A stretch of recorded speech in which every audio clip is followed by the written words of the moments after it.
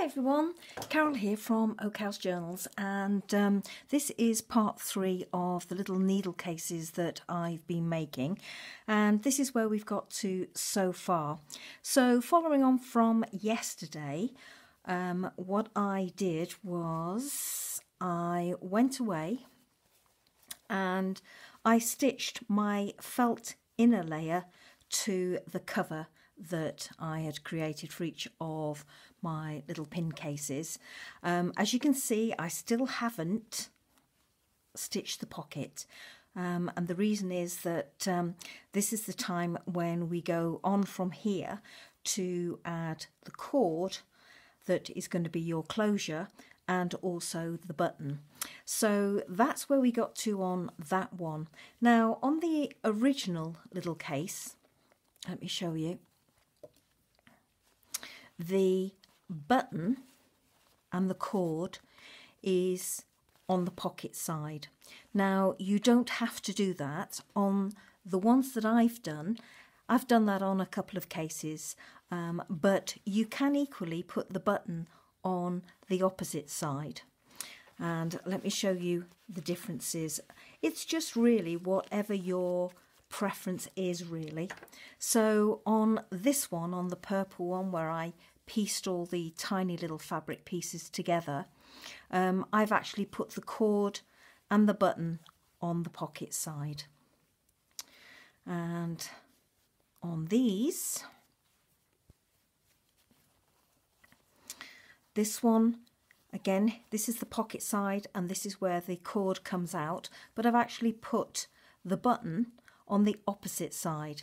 Now, the only thing that I would say, if you do that, then you need to make sure when you stitch your button on that you don't go through on into the inside of your needle case onto the felt. You can do that by all means if you don't mind seeing the stitching from where you stitch your button on. On this occasion I've just stitched it through the front cover and not through my felt, which is now, as you can see, stitched onto my front cover. I would say that's not a problem. These aren't going to get a lot of wear and tear, but if you think it might get a lot of wear and tear, then perhaps you might not want to do that. And these, on all of these 3 cases, these are just buttons that I happen to have in my stash that match perfectly, so it was a sheer fluke. This one, let me show you. This one I've actually stitched to the pocket side, and I think I've done the same on this one. Let me just show you. No, I actually did it on the cover side of this one, not on the pocket side. Okay, so now what we're ready to do is we're now ready to add our cord and stitch our buttons on. So as I say, with the buttons you can stitch them where you like, on the pocket side or the other side. Okay, with regards to the cords, let me show you. All I did with those was I made a knot at the end of my cord and threaded it through the crease where my pocket is going to be stitched. And you could use whatever you like to make your cord. What I used for my cords were a couple of things. First off, I used this orange DMC thread. It's number 720 if anybody's interested, and I used 4 of the 6 threads from the skein to make my cord. And I just did some really rough whipping by hand of my cord. I'm not sure if I can, my camera is absolutely useless and I can't get it to focus very well. So if I come down a bit, you can see it's got quite a rough finish to it. I quite like that organic finish. And on this one, all I've done is knot the end, and I'll explain why in just a moment when we cover how to finish off the ends of our cords. On this one, I actually plaited my cord. I used all 6 of the DMC threads out of the skein, divided it up into 3, 2 of the threads each, and then I just plaited it, and it gives a lot smoother finish to your cord. And at the end I just created a knot and made a little tassel, and that's all I'm going to do to this one. I actually stitched my buttons on with some of the same orange DMC thread because I thought it was such a good match. I really liked it, so I'm not going to do anything further with this one other than to do another row of stitching to stitch my pocket into place. So I'll cover that in a moment. And then this one, again, same as the first one, I've just whipped the cord and gone through the centre of my crease there. All I did was I got a wide holed needle, or one with a wide hole to it, and then I just threaded through my cords so that it came out through the bottom of my pocket, and then I started whipping my cord. Now for this one, I didn't use DMC thread. I just used some crochet cotton that I had in my stash. This was some ecru that I'd been using to make some little crochet flowers for the folios that I made a while ago. And I just used, there we go, I just used 3 strands of the crochet cotton and then 1 strand to whip it. Now let me just show you how I do that. There are various methods for whipping cord, and you can even do it on your sewing machine, but for the life of me I couldn't remember how to do that yesterday. I know when I did my City of Guilds embroidery years and years ago that they showed me how to whip a cord on a sewing machine, but I just couldn't remember. And besides, I wanted to sit and watch some television last night, and this is really, whilst it's long-winded to do, it's quite therapeutic to do. So as I said, all I did was, and I'm going to show you on the crochet cotton, and I'm going to use my DMC threads as well so that you can see as I'm doing it, hopefully pick up what I'm doing. So all I did was I got hold of 3 lengths of the crochet cotton. I measured it out to roughly round about 16 inches. Now the length is completely your preference, but I quite like a long wrapper around on my my needle cases. I threaded it through the crease of my pocket. So I went from the inside through to the outside, and then I knotted the end inside, and that's all I'm going to do. If you do a big enough knot, it'll hold and it'll stay secure, and it won't interfere with anything you put in that pocket.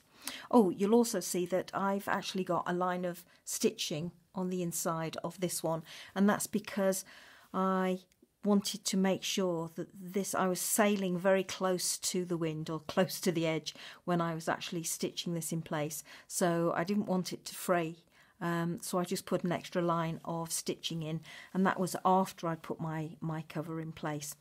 Okay, so let's get on to how I do my whipping. Let's pop this to one side.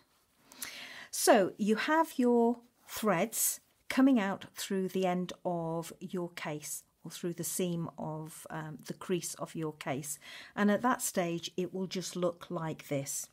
So I'm going to replicate that with some crochet cotton here that I've got, and I've just knotted the end, so you will have to just imagine that that knot is on the inside of that crease. And what I do then is, you just need to secure your needle case somewhere where you can have quite a tension on your threads. Now, once you've done that, all I tend to do is just keep that tension by wrapping it round my little finger, and then I just hold it across my palm like so. Now, if you have one of these, this is a tatting bobbin.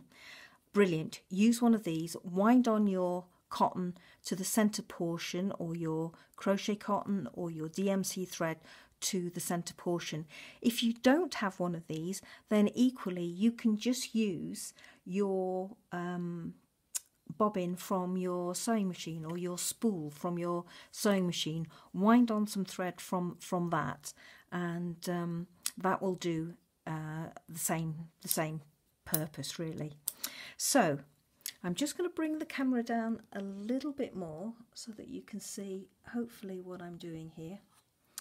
So the first stitch is slightly tricky, just slightly.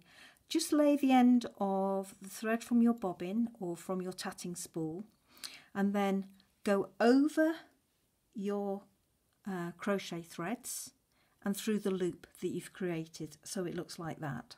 Okay, so I'm just going to do that again for you. So here's your thread alongside, go over the top, behind, and bring it through like so. So you've made a little loop like that. Then all you do is you do exactly the same again with your bobbin and pull your thread tight. Okay, so once you've mastered that, that is literally all you are going to be doing. So you go, let me get some more thread out. So you go over the top, underneath, and through the loop that you've created. And just pull it tight so that it's like that, and it will just slide up to the other stitch. So here we go again. Over the top, underneath, through the loop, pull it and just slide it along. Over the top, underneath, through the loop, and slide it along. Over the top, underneath, through the loop that you've created, and slide it along. Now, if you do it slow enough and steadily enough and keep your tension nice and tight, you will end up with a tiny, tiny little ridge along one side. But if you're watching telly like I was last night, and you can, I mean, as I say, it's really therapeutic, this. You don't even have to think about what you're doing. You can just easily, she says, do it without giving it a thought. Watch what you're doing. Chat away. You will end up with that little ridge bouncing around all over the place, and that's what gives it its kind of rough edge, or it's kind of like an organic edge, which I quite like. And then you will find eventually that you will get to the end of this little piece, which is the piece that started you off. Now don't worry about that. You can chop it off before you get to the end, or you can chop it off as you go along, and it won't make any difference so long as you have done a few stitches to start to go over the top of it. Okay, so if I just carry on now, over the top, behind and under, you won't even know that that thread has been chopped off. Okay, now I'm just going to show you how I started off again. If you find that your stitches are not tight enough to the underside of your pocket here, you will find that you can move them up and down on the main thread. So don't worry about that. You can just push it up so that it's up tight against the crease of your pocket. Okay. Now what you could do what I've done here and cut yourself a length of thread and whip it, and then thread it through the crease of your pocket.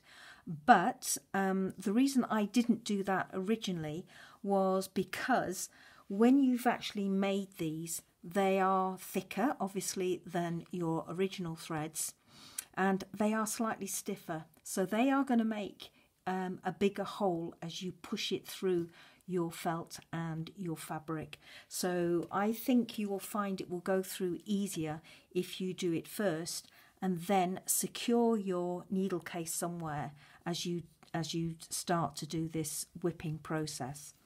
So let me just show you once again how you get started. I'm just going to move these stitches up and out the way and quickly show you how you get started. So this is your cord that you want to whip. Just create a tension, and as I say, I just wrap it round my little fingers like that a couple of times and just hold it and secure it in place, which makes it a lot easier. Catch hold of the thread that you're going to use for whipping, and this, as I said, was 2 threads of DMC thread, and just hold those tightly just till you get started. And then over the top of your cords, underneath and through the loop that you've created, and just pull it. And then over the top, underneath and through the loop. Whoops-a-daisy, through the loop. And it all looks a bit loose at this stage. Don't worry, just pull this whipping cord and it will tighten up to make that first stitch for you. And then you're away after that. Over the top, underneath, through the loop and pull. So it really couldn't be any easier. It really is as simple as that. And I'm just going to pull that off, and then we're back to square one. Okay, so you can finish off your needle cases now. So all you need to do, once you've done your cord and stitched on your button, what you need to do now is just fold your pocket into place, like so. Pin it, tack it, whatever you want to do, and then just stitch round once more with your sewing machine. Or you don't have to go all the way round here. Sorry, I'll get that back in frame for you. You don't have to go all the way round these 3 sides. What you can do is you can just stitch across the top there and across the bottom of your pocket. So you've got 2 options, top and bottom, just to secure your pocket, or all the way around on those 3 sides, whichever you prefer for your look. Now, to secure the end of your tassel here, you can leave it knotted like I've done on this one, and leave it just like that. Or you can make a little tassel like so. In fact, I quite like this look. I really think that that's worked out quite well. I'm really pleased with that little tassel. Or you can do what I did originally on this one and put 2 handmade beads, and all I did was I put a couple of knots in between just to keep them separate. So what I'm thinking about doing on this one is I have a handmade paper bead here that I made a while ago, and I'm going to secure that on the end of my tassel, I think, on this one, as I quite like that look. It might be a little bit too big because obviously my cord is a lot thinner. So if I can't think of a way of securing that on there, then what I thought I might do is actually take a bead off this piece of old jewellery that I found in a thrift shop a good few months ago, and I might use one of these. There is kind of that milky mauve one that would go quite nicely with that, or perhaps there was another one, this little glass bead here, that's got kind of a purpley hue to it. Sorry, a purpley hue to it. So I could use that one. So the jury's out on what I'm going to do on this little one. It'll either be one of those 3 beads. For these, I've got 1 or 2 things. Certainly for the tassel one, I'm going to leave that as it is. But for these 2, I thought that I might put on one of these little glass beads or a couple of these on the end, just to add a bit more interest. So that's all I'm going to cover today, and tomorrow I will be doing a very, very quick show and tell of the finished needle cases. So thanks very much for watching, everybody. Take care, and I hope you're having fun making your own needle cases. Bye bye for now.